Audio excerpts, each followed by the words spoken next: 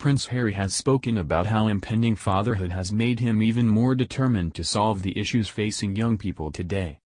The royal, 34, who is expecting his first child with the Duchess of Sussex in April, made the remarks at a roundtable discussion of Commonwealth young leaders in London.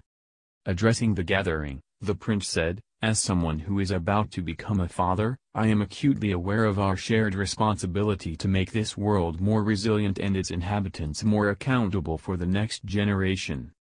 The only way to see real progress is not by chance, it's by change."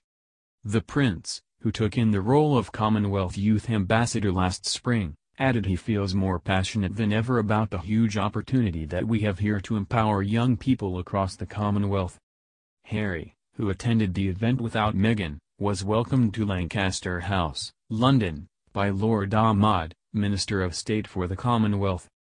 The Conservative MP congratulated the Prince on news of his impending fatherhood and expressed his gratitude that the Duchess of Sussex had agreed to take on an active role in the Commonwealth organisation in her role as patron of the Commonwealth Universities, ACU. Describing the Duchess as an inspiring and energetic champion, Lord Ahmad said, "I know there's a small event happening in your lives, but we are looking forward to the Duchess being part of the family." The Duchess of Sussex will attend a separate ACU event today. Prince Harry was greeted by the lively band One Drum, from Ghana, and chatted with them about his father's recent visit to the country. When they stopped, he playfully demanded they keep playing, adding, "You are amazing." After meeting some of the young leaders invited, Harry delivered an impassioned speech, in which he spoke of his and Meghan's royal tour of Commonwealth nations last year. "My wife and I spent the last few months traveling across the Commonwealth from Tonga and Australia to New Zealand and Fiji, and I recently visited Zambia at the beginning of December," he said.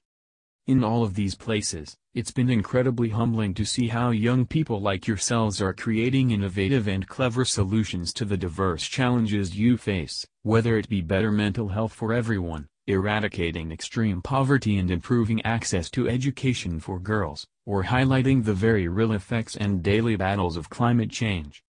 The prince highlighted the importance of expanding and improving mental health services for young people and drew particular attention to the issue of sustainability and the importance of environmental protection. He added, "There is now, more than ever, a pressing urgency to saving the planet. The clock, as you all know, is ticking."